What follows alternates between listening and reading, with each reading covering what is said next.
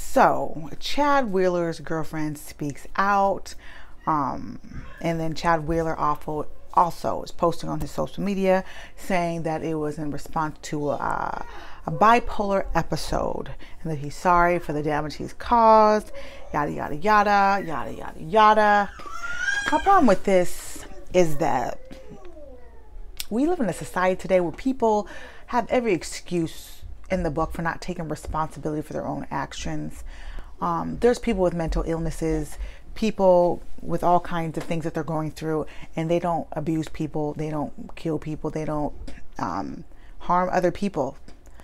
And so don't be all in my comments talking about I'm not here for that. I'm just telling you what my observation is, in my experience as a domestic violence victim and a survivor on the other side of it.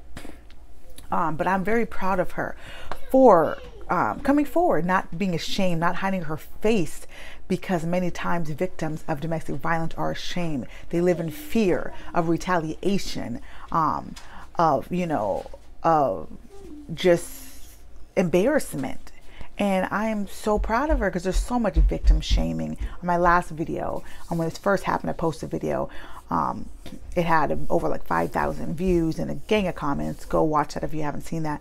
But there's so many people in the comments. Well, she shouldn't be dating a white boy. Well, she shouldn't do this. Well, she shouldn't do that. And all the focus is on her. Come on, you guys. Are we really that naive? Are we really that small? Are we really that immature to where we gonna blame somebody, a victim, for being abused by someone who has some serious issues? And yes, he may have bipolar order, but bipolar order or any other order, depression, whatever, it is not an excuse to violently attack, okay, and hurt another person. So you can bump all that. Bump it. I don't want to hear it, yada, yada, yada. There's no excuse. Because if it was your sister, your mother, you wouldn't care.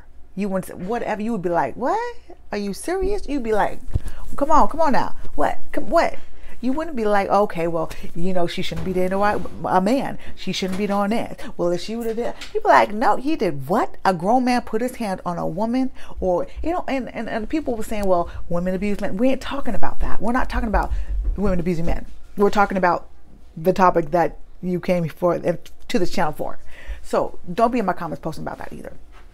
The point is that this is not nothing new. Domestic violence is not nothing new. But what we have to do is change the dialogue from victim shaming, victim blaming, to awareness, of supporting victims of domestic violence and giving them the support that they need so that they don't have to go back to these situations, and holding the men accountable who are doing this. Okay, if they need to be shamed, okay, yeah, you have bipolar order. But what I want to see more of is people really taking accountability, not using it as a cover-up for their behavior. So, come on social media and be real. Hey man, I messed up. I was a jerk. I was a whatever. I messed up real bad. I hope people, my fans and my ex-girlfriend can forgive me.